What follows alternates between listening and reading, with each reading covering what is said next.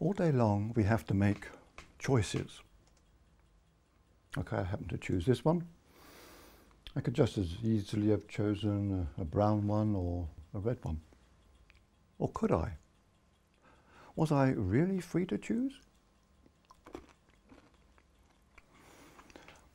We do all our thinking with our brain, but the brain is a physical object.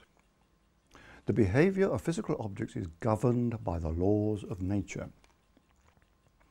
Even with apparatus this complex, we can still predict how it's going to behave. Well, not me personally, I don't understand these things, but computer experts understand what's going on there. For them, it's all predictable. In which case, what if someone were to examine the workings of my brain in the same way as a computer engineer can examine the workings of the computer? He examines my brain just before I make my decision as to which sweet to take. He applies the laws of nature and predicts with certainty what the state of my brain will be after making this decision, this so-called decision. Surely that way he will know what my choice is going to be, that I'm about to pick the blue one, even before I know what I'm going to do. It's all predetermined. I have no choice, no real choice. I'm just going through the motions.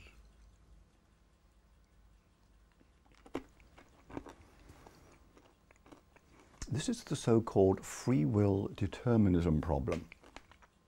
How to reconcile the grinding predictability of the physical brain and the physical world in general with the mental sense that the future is open, the sense that it's up to us to decide what it will be.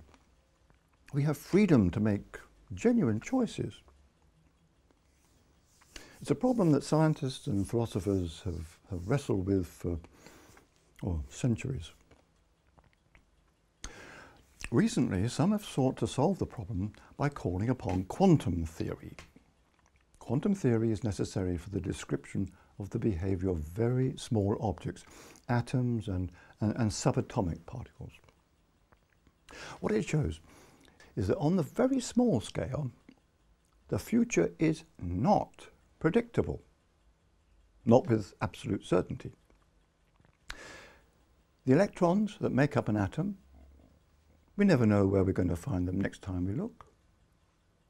And no, it's not a case of look more carefully or invest in more expensive measuring equipment. No, this is a built-in uncertainty, an uncertainty sort of that's absolutely fundamental to nature itself. At the subatomic level, all we can ever hope to do is to predict the odds of various possible outcomes, which of course doesn't seem to square with normal everyday life where things are predictable up to a point.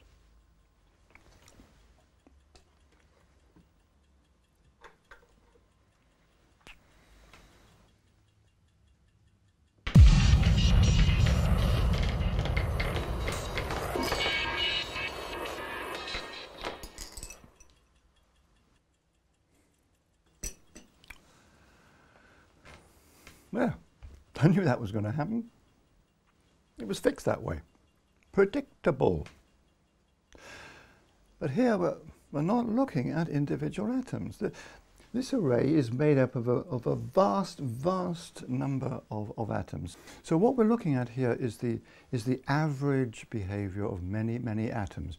And that average behavior is predictable, but not the behavior of the individual atom or subatomic particle. That is governed by chance, pure random chance.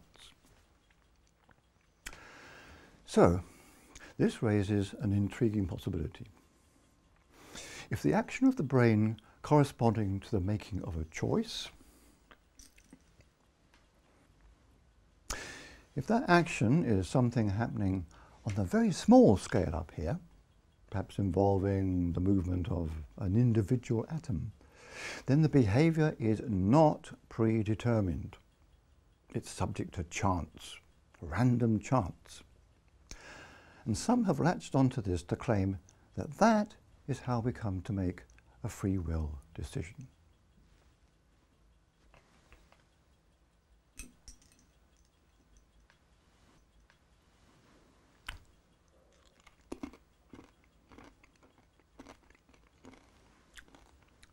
But is this the answer? Suppose I can't make up my mind which one to choose, the blue or the red. What could I do?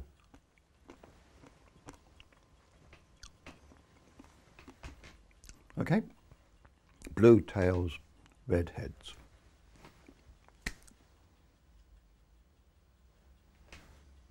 But is that me making a decision? A conscious decision?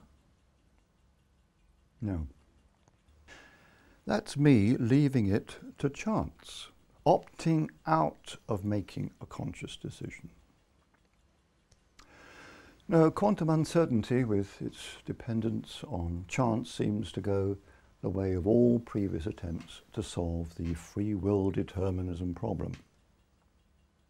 It's a problem like that of consciousness itself, a problem we seem to be stuck with. I can't see how it will ever be solved, not to everyone's satisfaction.